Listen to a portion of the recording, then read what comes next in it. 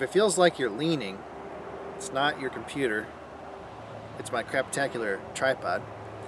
I snagged another job for the township. Got to fix this old plow truck. It's a 2003 International. It's got the front plow and then it's got the wing on here. And it's set up for spreading salt. Anyway, got a couple of simple X marks the spot type jobs. So the plow frame is cracked through right here. This drag link from the pitman arm back to the steering knuckle is worn out, needs to be replaced. And then one that's going to be a little more difficult.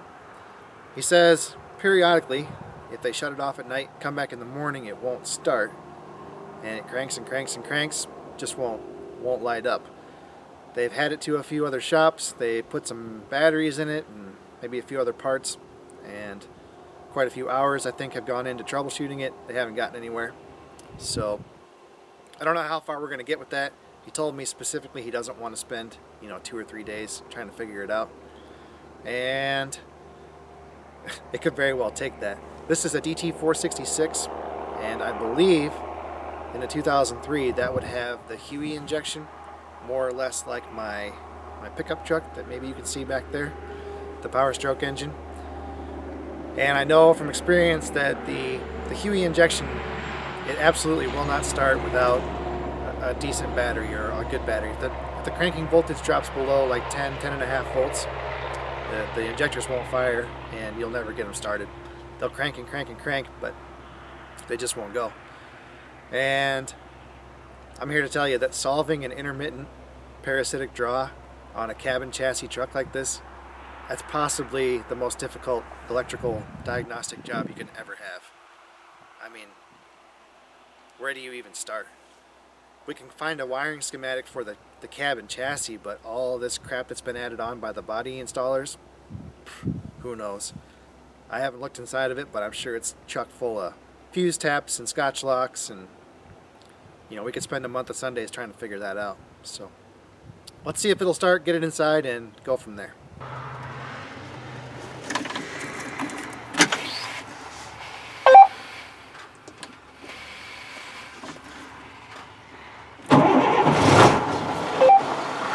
And it started right up. That'll be fun to fix. Well, you think you've got a big shop until you put one of these trucks inside. Anyway, I guess we'll get to it. I don't know what's going on with this truck. He says they just went through a state inspection, but I noticed that the air dryer is purging about every 30 seconds. The ABS light's on the dash. So I'm assuming that they didn't pass. Anyway, I'll have to talk to him about those various issues, but we'll get to it, fix that drag link and the plow frame, and we're going to have the batteries unhooked anyway to weld, so we'll just hook up the amp meter and see if there's something going on with those batteries. But I don't know, that could be a real wild goose chase. Well, I'd say we could spend a few days fixing oil leaks too. It's been sitting in my shop for, I'm not kidding, less than 5 minutes. Got a spot there from the main lift cylinder. This swing cylinder is leaking so bad I had to put a drip pan underneath of it. And it looks like the engine is leaking from the front, the middle, and the back. So, yeah. Anyway, things to note on the invoice. Well, doesn't that look like fun? There's a 100 amp fuse. Just a wonderful pile of unhooked connectors and various harnesses. Anyway, it's got a battery disconnect switch, so I guess we don't have to do any work.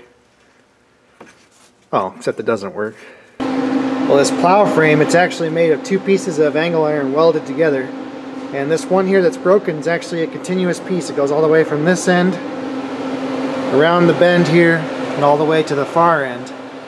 But right here where it's broken, it's actually, it's pushed out a little bit, and it's got kind of this thing going on. So what I'm going to try to do is pull it over with the binder, and we'll tack it real good here on this corner, and then we'll get creative with some jacks and see if we can straighten that out a little bit.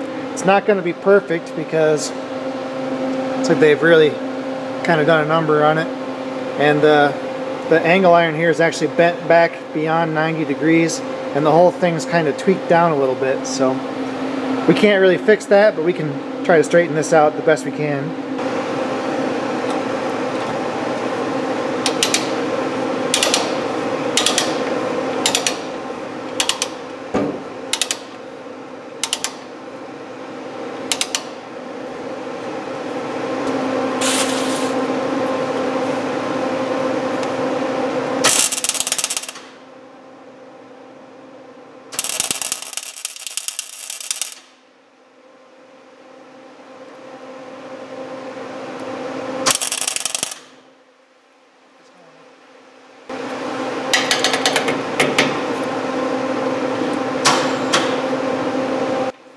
Something's going on. I don't know what it is.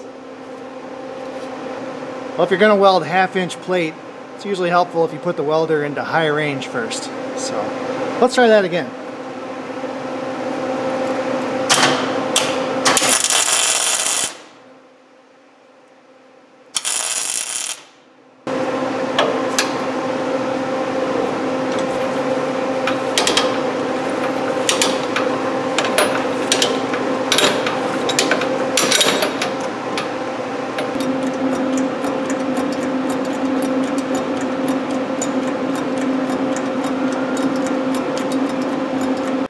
Okay, doesn't look too bad. This is a little bit too big of a project for my little Miller-Matic. I probably should have grabbed a bigger welder, but 2 passes, I think it'll be just fine. I did a root pass and a, whatever you want to call it, stringer or top pass, and I did weld it on the back and the bottom side. I won't make you guys watch me weld overhead out of position. We'll try to keep the video family friendly, and I know I got her good and hot because that doesn't hurt right now, but I bet it will later. Anyway, I'll let this cool off while we eat some lunch, and we'll move on to the next project. It's not straight. Maybe you can see it on the camera. Still has a bit of a bow to it. It's actually straight right here at the bend in the angle iron, but the rest of it's kind of all been out of whack. So this is the spot that takes the most beating because the plow, you know, the plow's more or less straightforward right now, but normally it would be angled this way so that it can plow the snow off towards the right side of the road. So that's the spot where the thing rides all the time. So of course it's going to get the most wear and the most hits there. So I'll talk to him about it, but I don't think it's going to be worth my time to try to straighten that thing. I mean, it doesn't really matter. So yeah, it's good enough. I don't think we can plate it either. We might be able to plate it over here on the back side, but we can't plate here because of this shoe that it rides in. So on to the next one. I've got about an hour into this, so that's not too bad. We'll have to take a look at this drag link. It's this piece right here, and just turn the steering box a little bit. Yeah, so you see it down here. So that joint is foobar. It sounds like the whole steering shaft is goofed up. It's got a U-joint out of it too. Oh well, we'll just fix what we're told to fix, and we'll note that for the next time. Well, these nuts are looking pretty mean.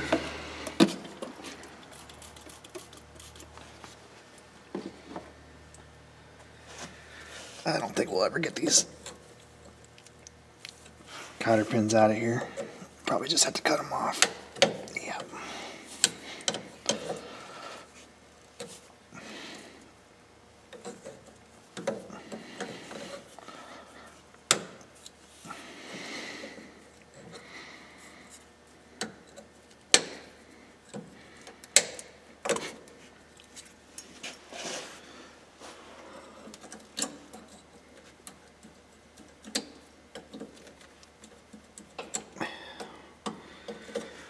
We're going to replace it anyway, so we shouldn't have to worry about drilling those out.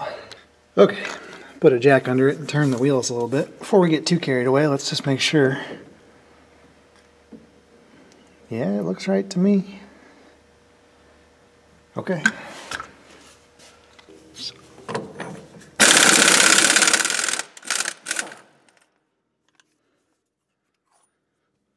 3/4 inch drive impact on these.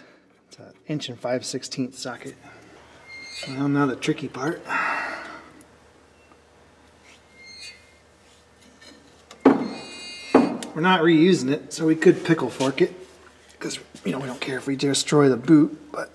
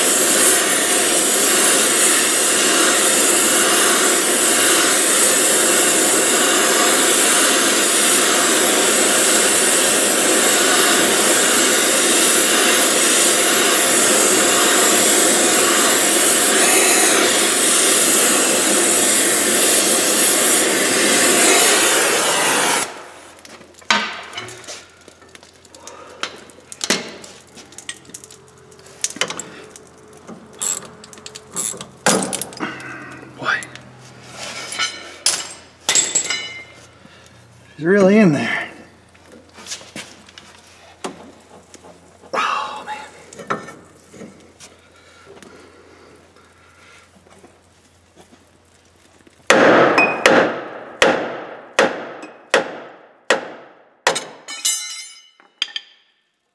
Yeehaw.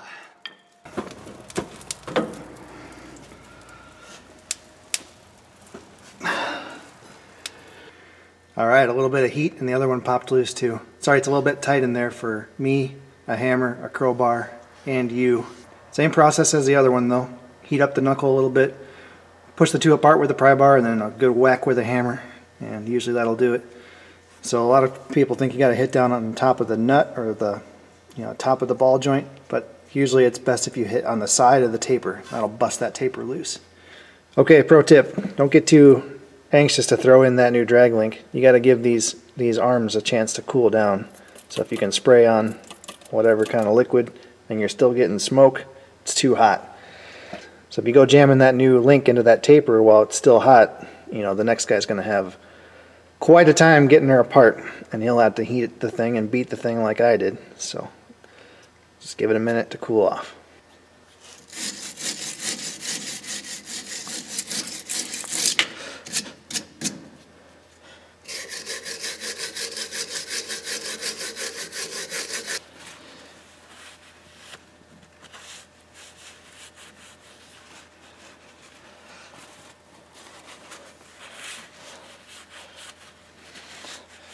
Yeah, let's give her a little never sees for the sake of the next guy, because it'll probably be me.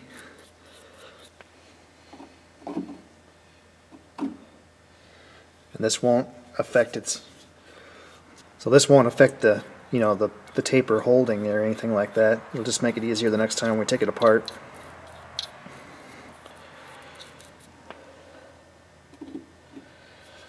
There's plenty of mechanical strength there to keep her together. Alright, let's try that. This is how the old one was put in, so I don't know, I guess it's right.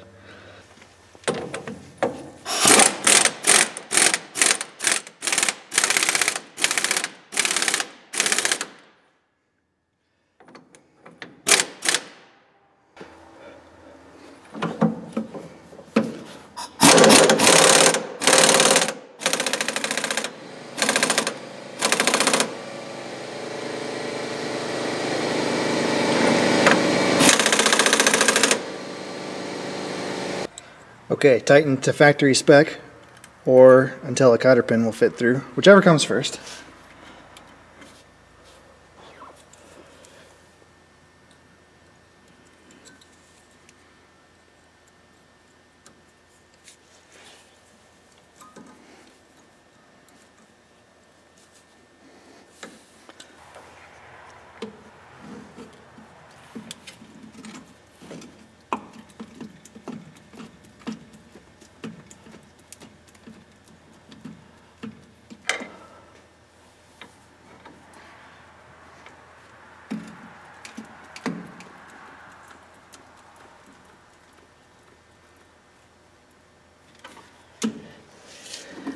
And I'll just sweep it through its turn radius here and make sure nothing's hitting, but I think we're going to be okay.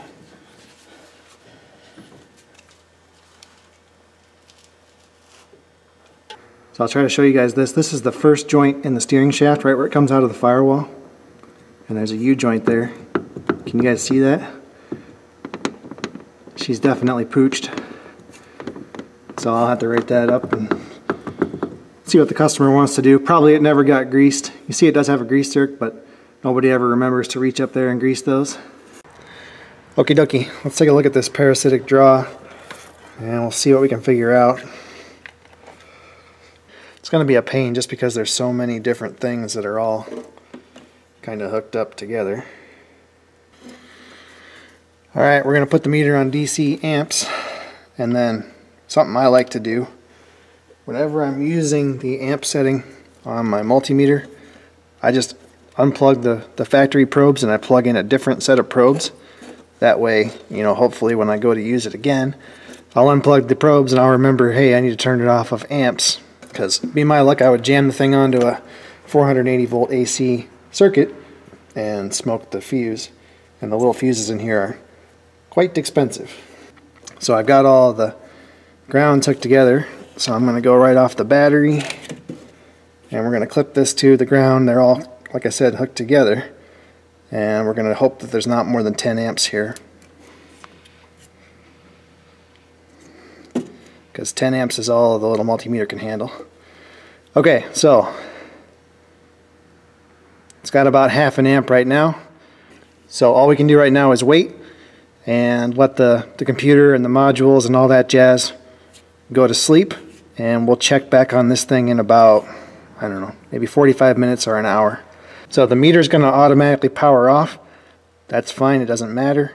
The circuit here is still going to be closed even though the meter's not showing anything on the LCD. So we'll be back.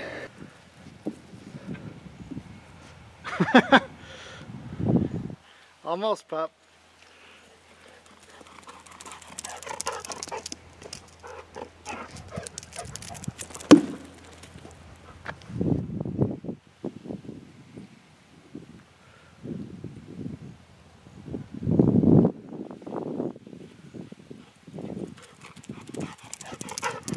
Okay, it's been about 45 minutes, so let's just wake the meter up here. Okay, so we're down to about 118 milliamps, and that's too much in my opinion. Anything over about 30 milliamps is too much as far as I'm concerned. So it's always going to draw a little bit. There's probably, you know, like a clock and a radio that draws a little bit of power, and then there's an engine ECM that probably has some keep alive circuits, and I think this is an Allison, so it probably has a transmission ECM that takes a little bit of juice. But anyway, that's too much in my opinion. So now the real head scratching starts.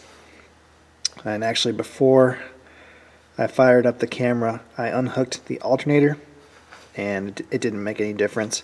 You know, a bad relay in the rectifier bridge in the alternator will definitely cause an amperage draw like this, but that's not the case here. Something else is going on. So I guess we're gonna have to figure out what it is, start pulling fuses or something. The thing is, we got to be careful not to pull the fuse on something that's asleep, because as soon as we put the fuse back in, it's gonna pop our amperage back up to that 500 milliamps, and we're gonna have to wait all over again. So it can be a very long process. I let the truck sit overnight, came in this morning, checked the meter, about the same, 120 milliamps. I did figure out where it's going. It goes through these two wires right here into this module. International calls it the, I don't know, service controller or something like that. It's basically a body control module. And anyway, I got a chance to call the dealership this morning, talk to one of their guys. He told me that according to International, anything less than 250 milliamps is an acceptable parasitic draw. And actually on the newer trucks that have more modules, it can be as high as 500 milliamps. So given that, I don't think there's any reason to chase this down any further. Like I said, the truck starts and runs fine for me. I started it up this morning, no problem. I did go and load test the batteries with the carbon pile tester. They're both fine. Check the alternator. It's putting out 60 amps, so no problem there. Now look at that fancy repair. I even put some paint on it. And I did go ahead and put a little fish plate on the back side, so that should be nice and strong, and these fellas are ready to plow. Alright folks, I think that's it. We're going to ship it. I feel bad leaving you hanging on the no start issue, but we can't reproduce the problem, and if we can't reproduce the problem, then I don't think we can fix it. It's always started just fine for me, and we did chase that parasitic draw issue for a few minutes, but I don't think that's the problem. Something else is going on, and it hasn't happened for me. So I think what I'll do, I'll just keep in touch with this guy, and I'll tell him to let me know when the problem occurs, and maybe I can sneak down to his shop and we can do some testing, you know, try to catch it in the act. And yeah, that's all we can do. So thanks for watching, and I'll see you guys next time.